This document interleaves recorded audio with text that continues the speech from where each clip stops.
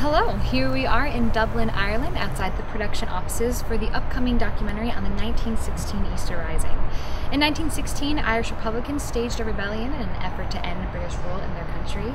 2016 marks the centenary, so to celebrate the 100th anniversary of this pivotal event in Irish history, the University of Notre Dame and Coco Television are creating a 3-part documentary series directed by Pat Collins. This has been a huge project in the making for a couple of years now, and we are very excited to show you the behind the scenes of this momentous production. We're the interns. Get ready.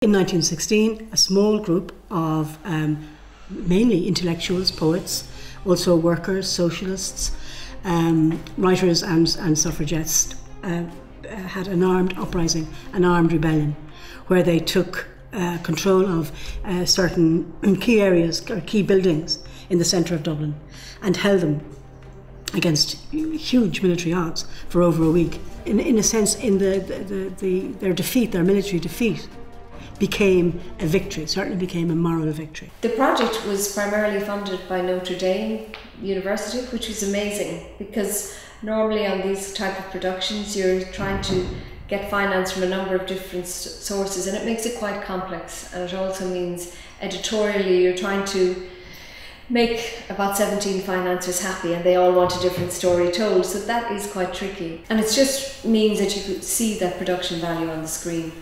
So I approached Professor Christopher Fox, who is the director of the Keogh Nocton Institute, and he was 199% supportive. He was terribly supportive of the project from the get-go. So with his support behind the project, we pitched it to the university. We got the support of the university. We got the support of our development office, and then we were able to approach our donors, ask our donors whether they would be interested in supporting such a project. And from the word go, one of the central planks of our project was our students, that our students would have a chance to participate as interns. As interns, we do a lot of different things around the office and on set just to make sure that production runs smoothly. They don't actually have us getting coffee as much as I expected, so it's actually a lot of office work. Interview, transcription, location scouting, some filing, photocopying, basically anything I can do to kind of help the production team. We make a lot of copies, we format the script.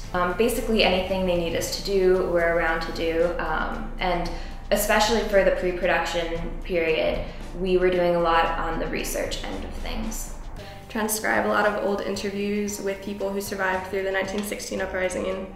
We've been making appendices for the scripts and whatnot, so we go through and pick out all the little bits that have like historical references to things that people said and whatnot. Ultimately, everything is the kind of responsibility of the director, so that whatever the finished film, even though it's a hugely collaborative enterprise, I think the director is kind of either given the kind of plaudits or is given the criticism if it doesn't work. But in this particular one, because it's been written by Brina, so it's different to what a normal documentary would be. So it's very much a kind of this one is very much collaborative. I think I suppose I'm visualizing the script that she's working on. As a producer, your main responsibilities and my responsibilities on this project is to deliver a high quality 3-part documentary series on 1916. So what that means is you're working right through from the beginning, preparing, bringing your crew together, the best crew you can find, managing the shoot schedule, being responsible ultimately that you don't go over budget, but also creatively and editorially making sure that what is on the scripts and what has been agreed to film is filmed. I thought, having read the first script, that the approach was very broad. I loved the fact that they were looking at it from a global perspective. Even though the Rising was centered in Dublin, and therefore so is the production, there were other areas around the world which were closely connected to the Easter Rising. That means that throughout the summer, some of the production staff is hitting the road. Shoots are taking place in Germany, France, England, America, and India. We interns are going to get to travel as well, going around different places in Ireland. As director of photography, Colm Hogan is responsible for all the camera work to make sure every shot looks amazing. Whether it's telling the rest of the crew where to set up lights for an interview or figuring out the best place to shoot a view of a cityscape, Colm's your man. Since Colm can't manage all of the equipment on his own, he has assistant cameramen Roman Bugoski and Gabe Levy to help him out.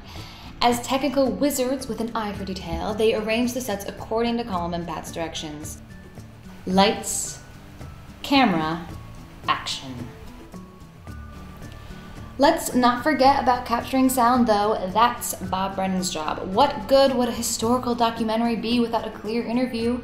With audio mixer and boom mic in hand, Bob makes sure to record everything necessary for the series to reach the audience's ears. But the film crew are only half the story. Inside the office, Aisling Ahmed and Sarah Power are also working hard to organize everything from finances to scripts to transportation. As production manager, Aisling is responsible for creating an airtight project schedule that Sarah, as production coordinator, helps implement. Of course, they're also in charge of keeping their interns busy. My favorite part about interning is kind of watching the other production managers and directors and DPs in their element. I like watching people kind of thrive and what they know how to do and what they love to do. My favorite times have been when we're on set, because I found it really fascinating just to kind of like talk to the different guys who are on the crew and kind of see their backgrounds and where they're coming from, because they're from like all over, they seem like it, and they've had all sorts of like different crazy experiences. And to seeing how they've all kind of come together for a project like this, it just really kind of fascinates me, because I have no idea where I'm going to end up in the future. I think my favorite part is having the privilege to work with so many talented people. They have a really great production crew, and I love picking their minds every time I'm on set and just learning how they got to where they are, and trying to put together the pieces as to where I'll end up. I really enjoyed the more research-based side of the internship. I really enjoyed like going through, reading old documents, watching old interviews, and hearing people's first-hand accounts, because that's something that you won't get today because it is 100 years out. My hope for this production is that it will succeed. I suppose what that means is that everyone involved in it will have taken something from it. You know, they will have given a lot, and I hope they'll get something back. I think that my main hope is that that it becomes a kind of a definitive history of the 1916 period on film, and that it's something that we could be used in 20 years' time, even for educational purposes. I hope to take away from the summer the kind of ability to adapt to a lot of different work environments and kind of strengthen my skills in the production areas. The knowledge that I can do what I see these people doing, if they handed me all the equipment and stuff and said, okay, go make something like this right now. I hope to learn more about Ireland. I've spent a significant amount of time here, but I feel like I'm getting to know it in a different way through this internship, and I just hope I continue to do that. Through this internship this summer, I really hope to learn more about how a production works and how everything comes together to make something great for the screen. As you can see, many people are involved in a production like this, and everyone's job is extremely important to the process. The amazing story of 1916 will be brought to the screen to pay tribute to the centenary, and it is no small task, as it will be archived for future generations to recognize the importance of this critical event. Thanks for joining us in our behind-the-scenes look of the 1916 Easter Rising, and make sure to keep an eye out for its premiere on PBS and RTE in 2016.